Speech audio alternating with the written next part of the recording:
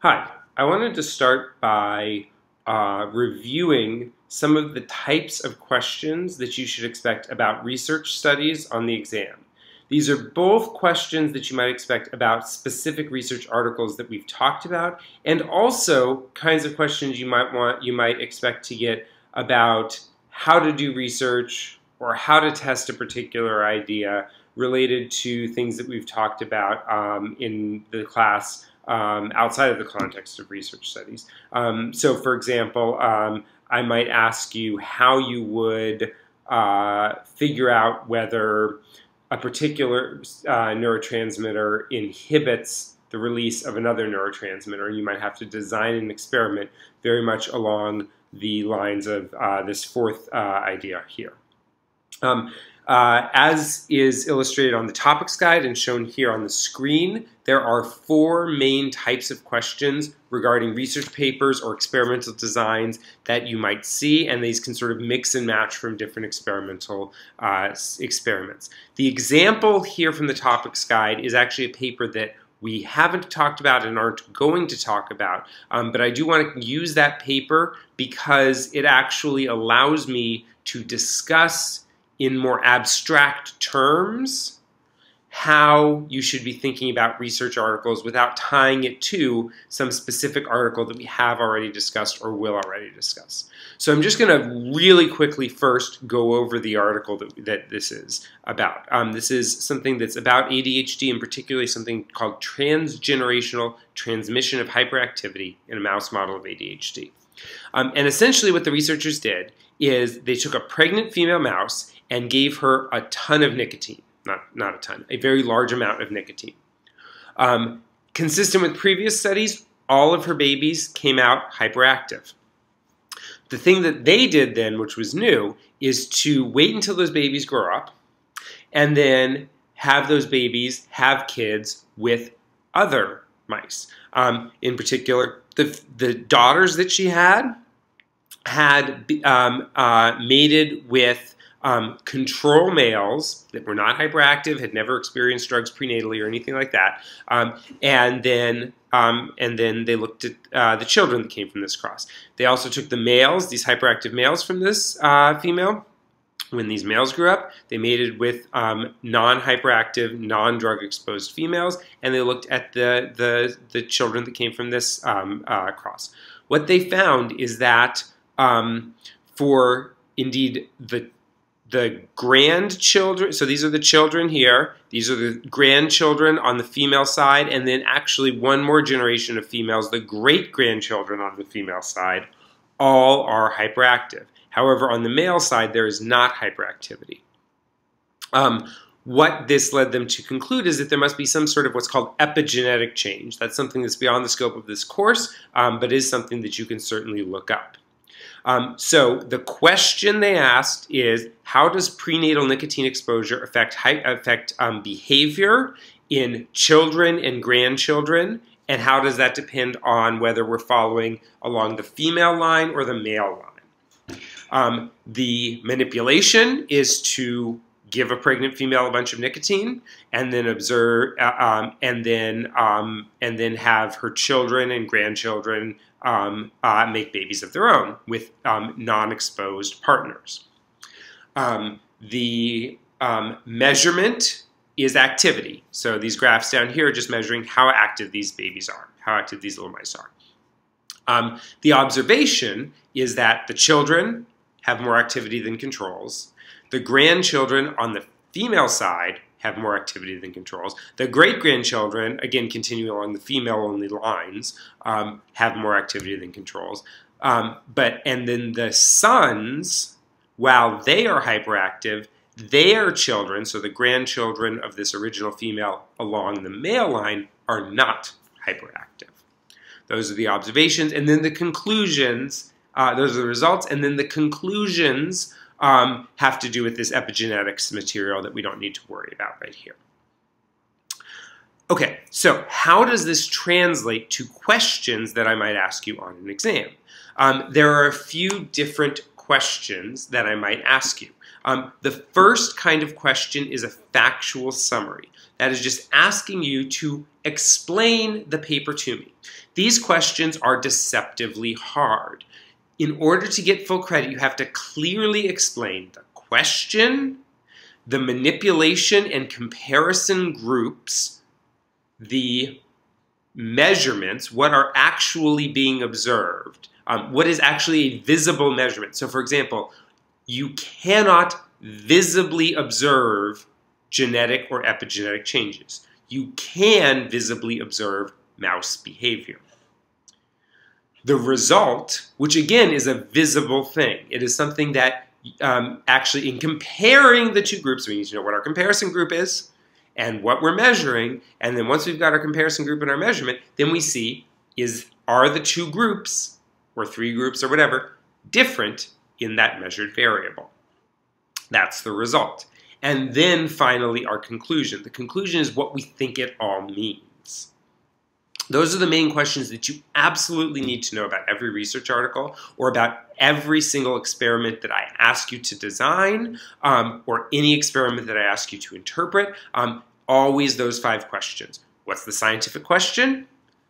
What are the manipulations and comparison groups? What are the measured variables? What are the results? Specifically, are those measured variables the same or different? And what is the conclusion and interpretation? There is a more extensive list, earlier up on the topics guide, of more things that you should know about every single research article. If you work through all of these, then you will have a very deep understanding of all of the research articles, and I strongly advise you to work through all of these on every research article that we're discussing in this class. But at a minimum, you absolutely need to have those 5 things for every single research article, these ones listed here. There's only one new article for this unit. Please make sure you have a very solid understanding of what was done in that. Note also, by the way, that often an article might have multiple experiments. For example, the Welsh STAPAP3 paper had 4 different experiments in it. So you need to know the answer to our 5 questions for each of those 4 experiments. And that is where you should be using Piazza. That is where you should be emailing me your summaries of what you think you need to know. And that is what you should be doing to prepare for this test. All right, so that's our first type of question, factual summary. Our second type of question, which is also deceptively hard, is something called counterfactual data. So in this, I say, okay, yes, in reality what they found is that along the female line, the hyperactivity was inherited, even though these grandchildren and great-grandchildren were never exposed to nicotine. But on the male line, the hyperactivity is not inherited. The counterfactual data means non-factual data. So what if a different result had happened? For example, I might say, what if things had been a little different and instead the male line is where the hyperactivity had continued? So for this, again, you need to know about the conclusions. In particular, I guess what we need to know is that the conclusion they drew is that there is an epigenetic change that is inherited along in eggs but not sperm. So the different conclusion that you would come to here is that there would be an epigenetic change that it is inherited in sperm but not eggs, if it followed the male line rather than the female line. That's relatively straightforward, but what it does is it tests your ability to think about the relationship between results and conclusions by giving you new results that are different from the actual results and asking you to tell me what the modified conclusion would be.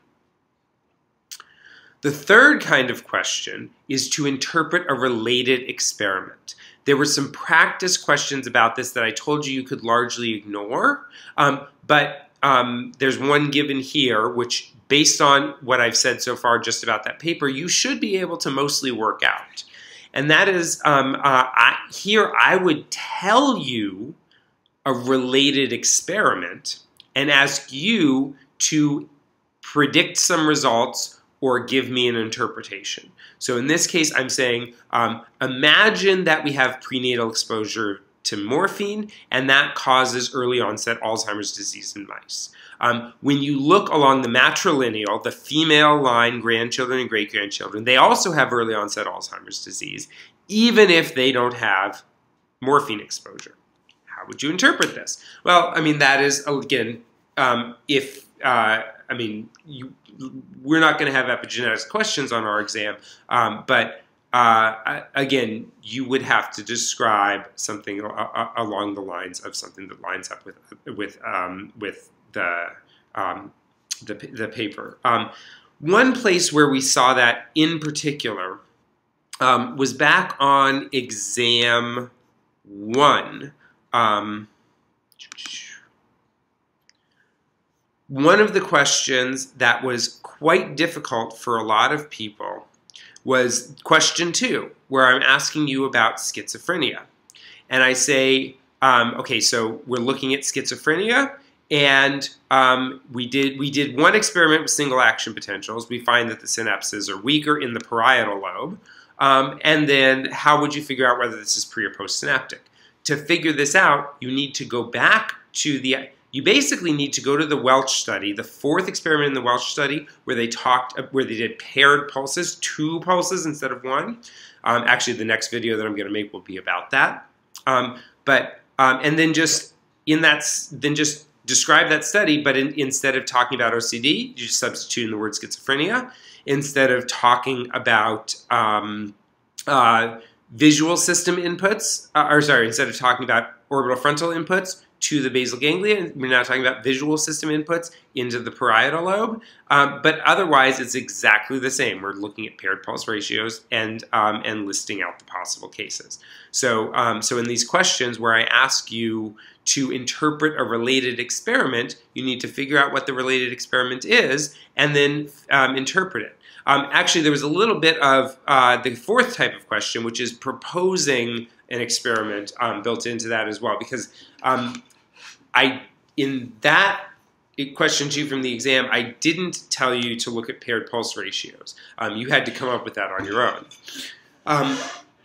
But in general, so our 3rd type of experiment is maybe I tell you some data, or I tell you part of an experiment, and then you finish it out and give me an interpretation, or you give me a few interpretations if you have a few possible results. Our 4th type of question is a little bit more open-ended. The 4th type of question is one where I give you an interpretation, a hypothesis, a scientific idea, and I ask you to give me a full experiment from start to finish that will test this idea. And so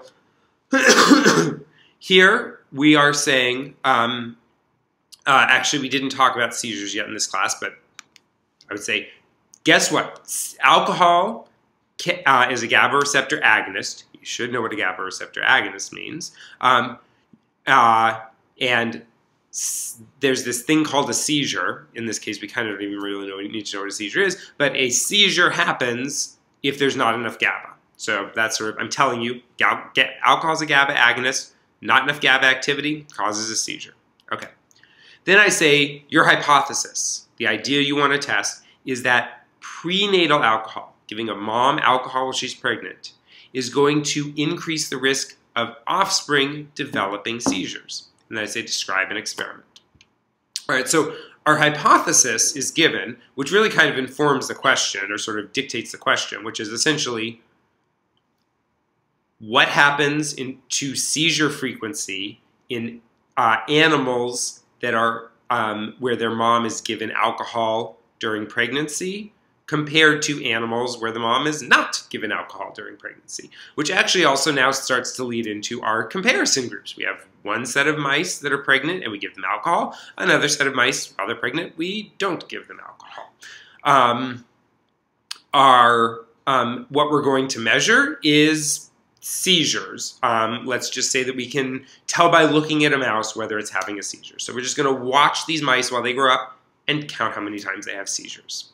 That's our measurement. Then we get into our expected result. So if this hypothesis is right, what would you expect to happen? I'm not going to answer that. You should post an answer on Piazza to that, or actually just scroll down a little bit later to the sample answers on this same topics guide and sort through that. And then finally, and very importantly, explicitly explain, and this may seem exhausting and obvious, but explicitly explain how your result does support the original hypothesis. So I guess I will say, our result that we expect is that the babies with GABA, or sorry, the babies where their mom had alcohol during pregnancy have more seizures than the babies whose mom didn't have alcohol during pregnancy, and baby mice, and then I would say explicitly, this supports the hypothesis because we have demonstrated that alcohol during pregnancy increases the rate of seizures. I know that sounds like you're just repeating yourself, but it's very important to make an explicit, clear link between your observed result of more seizures in one set of animals versus another and your interpretation of alcohol in pregnancy causes seizures. You don't observe the causation. You observe the seizures and then you infer the causation. And it's very important to make those inferences explicit and clear.